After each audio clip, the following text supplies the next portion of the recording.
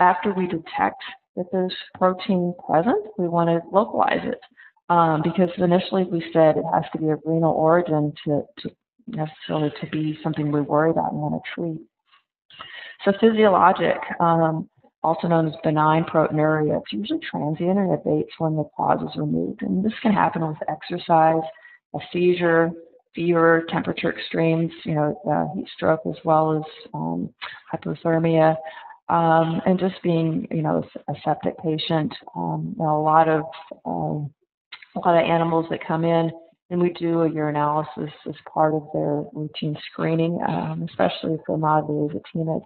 And we see that 2 or 3 plus proteinuria, and we don't know if this is transient or if it's going to be pathologic. So that's one that we typically want to follow up on a few weeks after the illness to see if there is evidence of kidney disease present that we can intervene.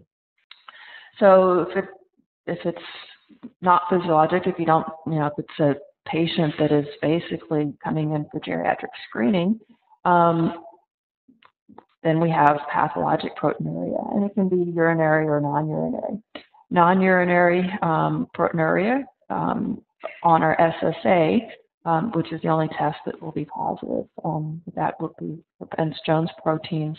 And then, post-urinary or genital, if you have inflammation there, and you should get some indications. But that doesn't always happen. You can have a active sediment and not have proteinuria present because albumin isn't necessarily always leaked out to the degree that.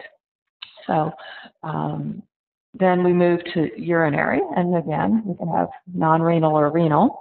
Again, inflammation or hemorrhage can cause false positives if there's leakage of albumin into the urinary. But this is where we're getting to where we want to talk about tonight.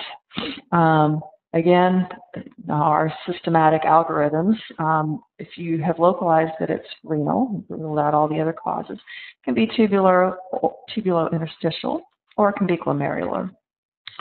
Or it can be other kidney disease. So any kidney disease, neoplasia, pyelonephritis, leptospirosis, they can all cause renal proteinuria. The topic that we're going to focus on is chronic kidney disease. But any kidney disease can cause proteinuria. But we don't treat those directly. We only treat them if we suspect that it's glomerular.